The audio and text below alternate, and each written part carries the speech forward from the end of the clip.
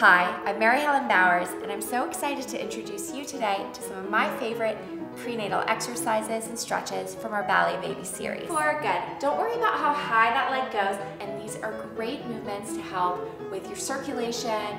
Before you get started, please remember to check in with your doctor.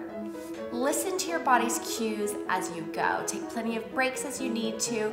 Drink a lot of water, stay hydrated, and always work within your range of motion. This is not the time to overstretch or overextend, so look out for my cues throughout the exercises on how to modify and change each exercise based on how you're feeling and where you are within your pregnancy. Thanks so much for joining me, and here's wishing you and your baby a beautiful workout.